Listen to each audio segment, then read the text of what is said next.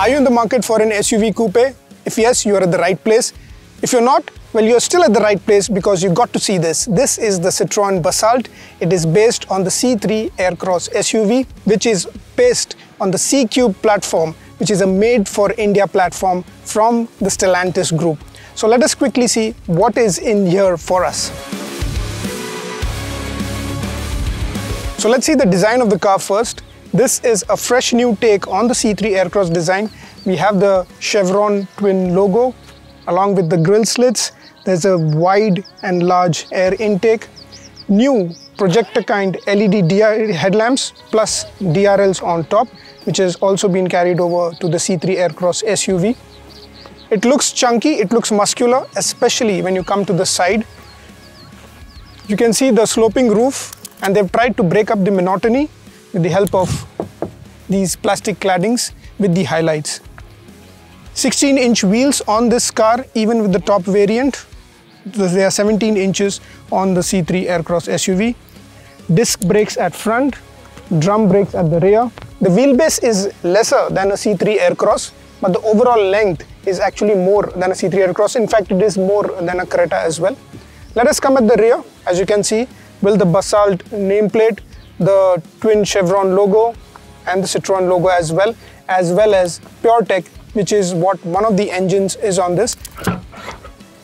A very large boot is a big hatch, 470-litre boot.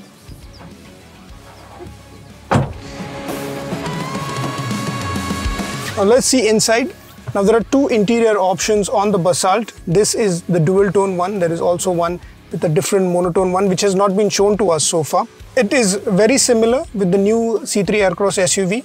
So you get a nice chunky wheel, slightly flat bottomed, as you can see here. The Citroen logo on the steering wheel. There is a new touchscreen, which is also slightly modified than the previous version that we have seen on the C3 Aircross SUV. And there is an instrument cluster, which is a brand new TFT color display. Again, it's digital. There is nothing analog about it. If you come to the center console, it gets these automatic climate control button switches. There is a USB port. This one is only an accessory, which has Type-C as well as USB port. There's a tray here followed by a wireless charging pad that it also gets wireless Android Auto and Apple CarPlay along with the system. Two engine options. One is a naturally aspirated 3-cylinder 1.2-litre engine and the other is a Turbo-Petrol. With the naturally aspirated, you only get a 5-speed manual. With the Turbo-Petrol, you get a 6-speed manual or a 6-speed automatic gearbox. It comes with manual controls as well, so there is manual override. Right at the center, door pockets, 2 cup holders right here in the middle, glove box. Seats, as you can see, it uses faux leather as well as a fabric finish. There is a center armrest as well with storage space. On the roof, you get the lights. There is nothing fancy stuff. No sunroof and a manually adjustable rear view mirror. On the steering wheel, you have buttons for operating the menu, the multimedia, as well as Bluetooth telephone. There are 2 stalks on the steering column. On the left side, we have for the wipers. On the right is for the indicator and headlamps. There are no auto wipers or automatic headlamps on this, and no rear wiper, unlike the C3 Aircross SUV, because this is a SUV coupe. From a driver convenience point of view, there is a dead pedal because this is an automatic, and steering wheel can be adjusted for height but not for reach. Front seats have manual controls for both the backrest angle, height adjustment only on the driver's side. Unlike the C3 Aircross SUV, only 2 rows of seats in the SUV coupe, 3 seats at the rear. It comes with a center armrest, 2 cup holders, 3-point seat belts for all, but these come without weight sensors. Another unique thing is this adjustable.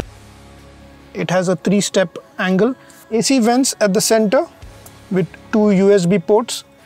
You can control it to switch it off and on, but there are no controls for the fan. And in terms of legroom, we get around 980 millimeters of legroom.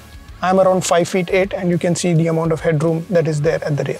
That was a quick synopsis of what the Citroen Basalt has in store for us. Watch out for the review that will go live on the Car and Bike YouTube channel as well as the website on August 9th, where we will also mention what will be its starting price. But what do you think should be the starting price of this car? Let us know in the comments.